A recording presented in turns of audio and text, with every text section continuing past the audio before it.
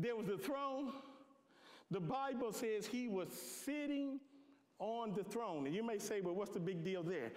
He was sitting calm. Okay, Elder Griffin said I could take a seat. All right. He said I could take a seat in so-called my own church. Now, that's what got Uzziah in trouble talking about this in my church. But you know, but picture God, he just sitting. Yeah. And I just want you to know he's not standing up prancing around and twisting his hands. He was not wiping his brow.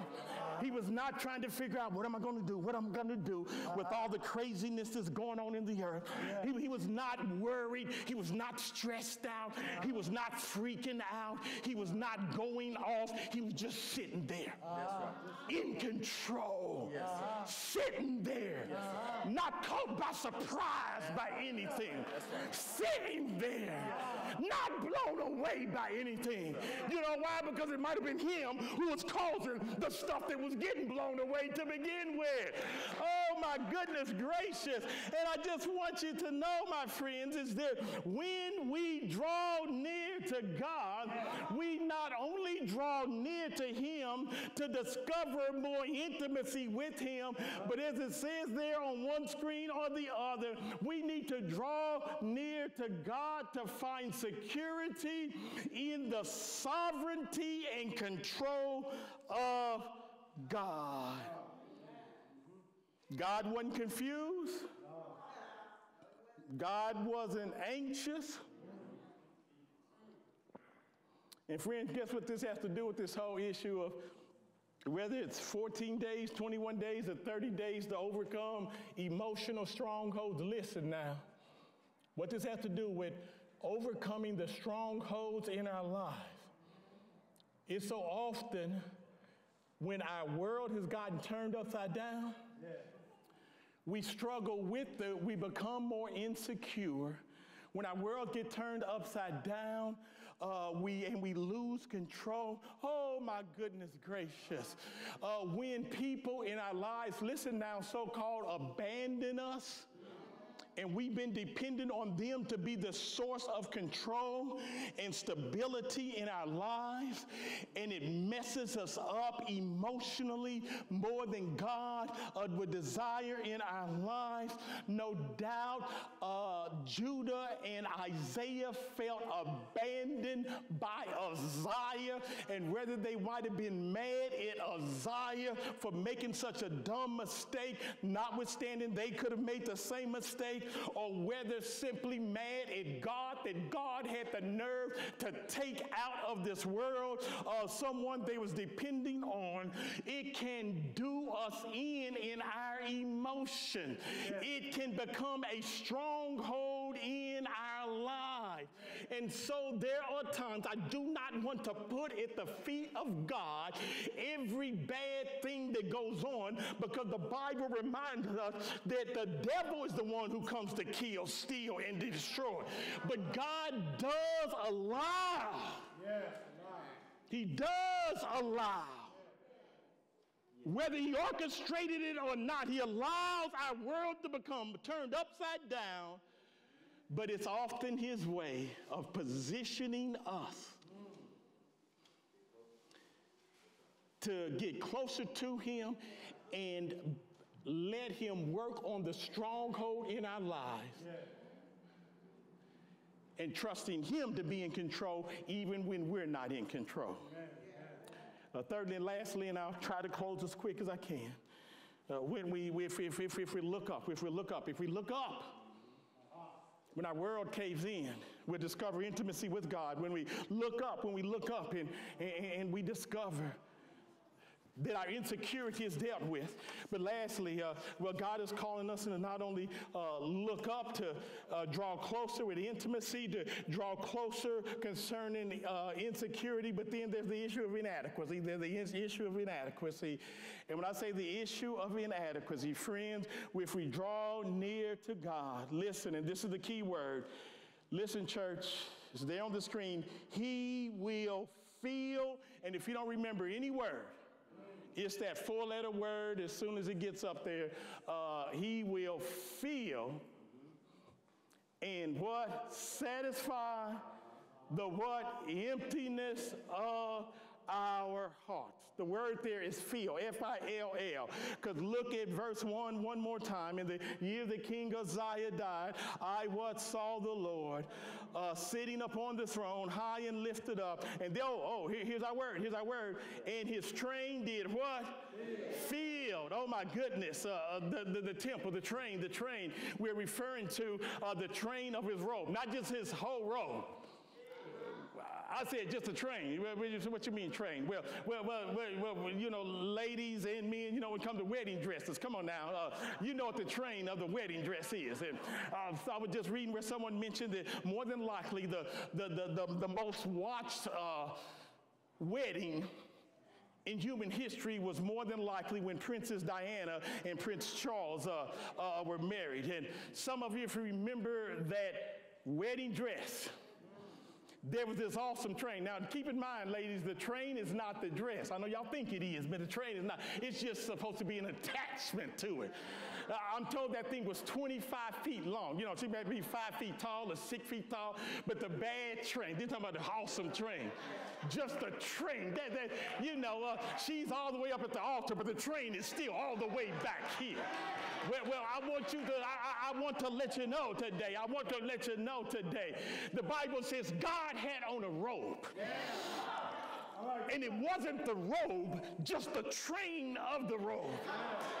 It filled the entire temple. I want you to know it's not accidental. This word fill is here. Not only did the train that attached to his robe fill the temple, but if you notice, the word fill continues to show up in this passage. Verse 3 says, and one cried unto the other and said, holy, holy, holy is the Lord of hosts. The whole earth is what? Full. Oh, there's our word again. Oh, his train filled the temple. He reminded them the whole earth is full of his glory. But that's not the end of the feeling. Because if you look at verse 4, it says, and the posts of the door moved at the voice of him that cried. And the Bible says in verse 4, and the what? And the whole house was what? Filled. There's our word again, was filled with smoke. I do not again think it's accidental that Isaiah points out today that the train filled up the temple, that the whole glory, if we let the glory of God in our lives, it will fill the earth. And the presence of God, it shook, and the smoke filled the temple. And where I'm going with this is simply this: God wants to fill. Not F-E-E-L, but F-I-L-L. He wants to fill the emptiness in our hearts and emptiness in our lives. Don't tell me that Isaiah's heart and mind was not empty when he came in from that traumatic processing, the death of that leader. And my friends, but I want you to know that during this time of drawing near to God, and I know my time is up, and you know, we'll pick up again next week, but I want you to know, listen. The reason during this season we need to seek God, and when I say seek God, spend time in his word, spend time in prayer, is because God knows. And so often we feel how empty we are when we've lost what we've lost. And there's something that's counterintuitive or paradoxical, and those just long multi-syllabic words that just means that, you know, the very thing that you may be seeking, you have to be open to the opposite approach. But the opposite approach, if it's God's approach, you will get what you want if you do it God's way. But if you keep on doing it your way, you'll never get what you want. And so you're better off doing it God's way to get what you want and need.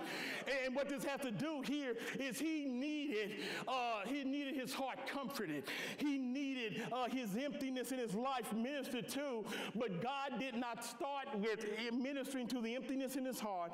God let him reach out to him. And I just want you to know there's something about drawing near to God first. I said draw near to God first. And when we draw near to God first, God has a way. I have no idea how he does it, but God has a way of meeting our deepest need. When we seek his face, we'll experience the blessing of his hand. But when we're just looking for the blessing of his hand, we won't experience the blessing of his face. I close with this quote as we get prepared to sing the altar selection. This is what one writer says. He says this: what God in his sovereignty may yet do on a world scale, I do not know. But what he'll do for the plain man or woman, boy or girl who seeks his face, I believe I do know and can tell others. He says, let any man or woman, boy or girl turn to God in earnest and let him seek God in his godliness and be open to the will of God in his life. And this writer says that if we'll do that, he can guarantee that the results will exceed anything we may have hoped for in our leaner and weaker days. And it's just his way of saying, you know what, if we'll see God like never before, in the midst of our world being turned upside down like never before, we'll experience what Isaiah experienced. The intimacy will enhance our lives. The insecurity can be delivered from our lives. And the inadequacy, God will fill us up, amen, and meet our deepest needs. Let's pray. Father God, just want to thank you. We just want to thank you for this call.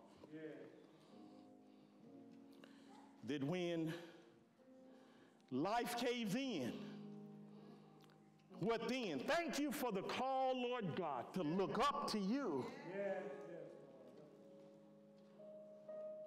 Help us, Lord God, to, during this time, to believe that if we draw closer to you, the more intimacy we'll experience with you.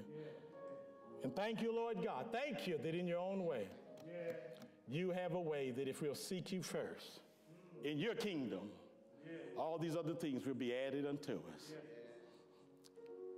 It's in your name we pray, and we ask it all. Amen. Amen. Amen. Amen. God bless you. Would you stand on your feet? Would you stand?